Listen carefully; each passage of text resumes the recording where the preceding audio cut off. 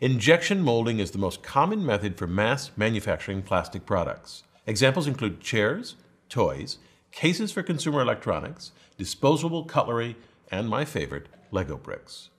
Injection molding was invented to solve a problem for billiards. In the 19th century, billiard balls were composed of ivory harvested from the tusks of African elephants. This devastated the elephant population, so a billiards manufacturer offered a $10,000 prize for a replacement for ivory. And this spurred John Wesley Hyatt to develop one of the first plastics, celluloid, to create billiard balls. He patented an apparatus for molding products from celluloid. This apparatus was the birth of plastic injection molding. In principle, injection molding is simple. Melt plastic, inject it into a mold, let it cool, and then out pops a plastic product. In reality, injection molding is an intricate and complex process. An injection molding machine has three main parts: the injection unit, the mold, and the clamp. Plastic pellets in the hopper feed into the barrel of the injection unit. Inside the barrel, a screw transports the pellets forward. Heater bands wrapped around the barrel warm up the plastic pellets. As the pellets are moved forward by the screw, they gradually melt and are entirely molten by the time they reach the front of the barrel. Once enough molten plastic is in front of the screw, it rams forward like the plunger of a syringe. In a matter of seconds, the screw injects the molten plastic into the empty part of the mold called the cavity image. The plastic solidifies in under a minute. The mold opens and the part is ejected. The mold then closes and the process repeats. All injection molded objects start with these plastic pellets, which are a few millimeters in diameter. They can be mixed with small amounts of pigment, called colorant, or with up to 15% recycled material, then fed into the injection molding machine. Before the mid-20th century, injection molding machines used only external heating of the barrel to melt the plastic before a plunger injected the molten material. But because plastic conducts heat poorly, the temperature was uneven in the barrel. Either the middle was too cool and not fully melted, or the outer regions were too hot and degraded the plastic. The solution was this: the reciprocating screw, often regarded as the most important contribution that revolutionized the plastics industry in the 20th century. In the earlier plunger-style machines, plastic filled completely the cylindrical barrel. But as I showed you, the plastic was not at a uniform temperature. The reciprocating screw overcomes this in three ways. First, in modern units, the plastic fills only the space around the shaft of the screw. This eliminates the cooler central region, leaving a thinner, evenly heated layer of plastic. Second, the screw has flights that wrap around the shaft. As the screw rotates, the flights transport the raw material forward through the barrel. The flights also serve to mix the plastic. The screw action agitates the melting pellets within the flights to create a uniform mixture. And third, the screw action itself heats the plastic throughout. The shaft's diameter increases along the screw so that the distance between the wall and the shaft decreases. The flights then squeeze out air as they move the plastic forward, and they shear the pellets and press them against the barrel's wall. This shearing creates friction and so heats the plastic throughout. This screw-induced shear supplies a majority of the heat needed to melt the plastic, between 60 and 90%, with the rest from the heater bands. The molten plastic flows past the front of the screw through indentations or flutes. When there's enough plastic to fill the mold at the front of the screw, it rams forward like a plunger, injecting the plastic into the mold. The plastic cannot flow backwards because when the screw pushes forward, a check ring is shoved against a thrust ring to block the backwards movement of the molten plastic. This forces the plastic into the mold. Initially, the cavity image is filled with air. As the molten plastic is injected, it forces air out of the mold, which escapes through vents. These vents are channels ground into the landing surface of the mold. They're very shallow, between 5 and 40 microns deep. The plastic, which has the consistency of warm honey, is too viscous to flow through the narrow vents. To speed the plastic solidification, coolant, typically water, flows through channels inside the mold just beneath the surface of the interior. After the injected part solidifies, the mold opens.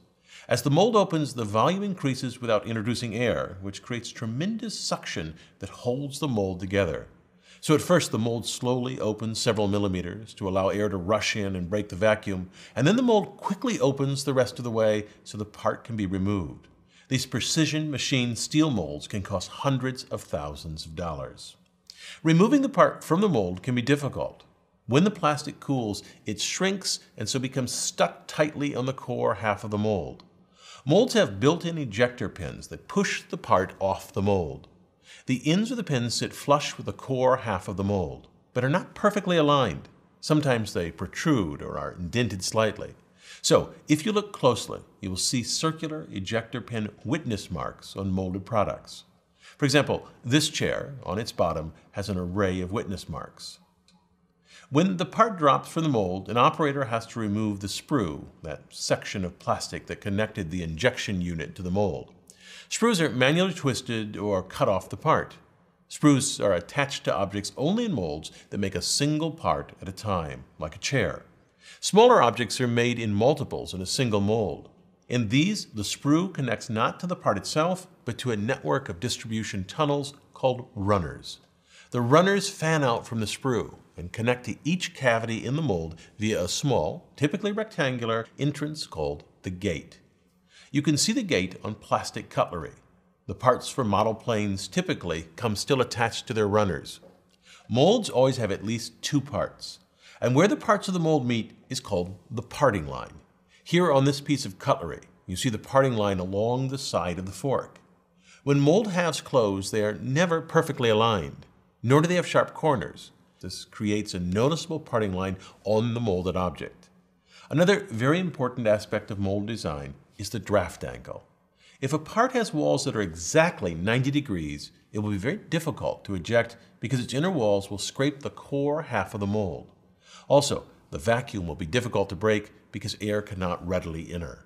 However, if the walls are slightly tapered, even just 1 or 2 degrees, it becomes much easier for the part to be removed because once the part moves slightly, the walls are no longer in contact with the core half and air can rush in. One impressive example of injection molding is the Lego brick. You can see the injection point in the middle of a stud, but this is not from a gate or a sprue.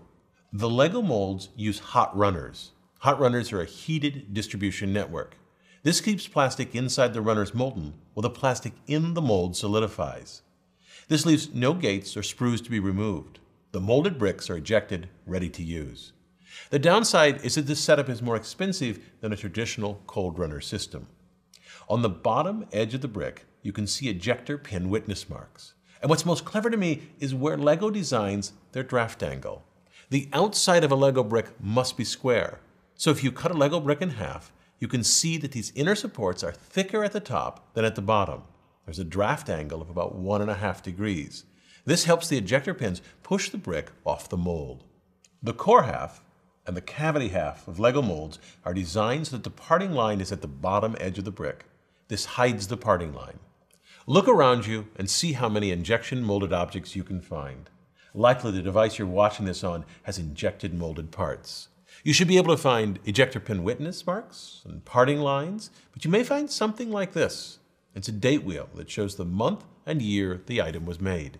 These are created by removable inserts and can be changed out for each run of the mold. They're very useful for tracking down defects.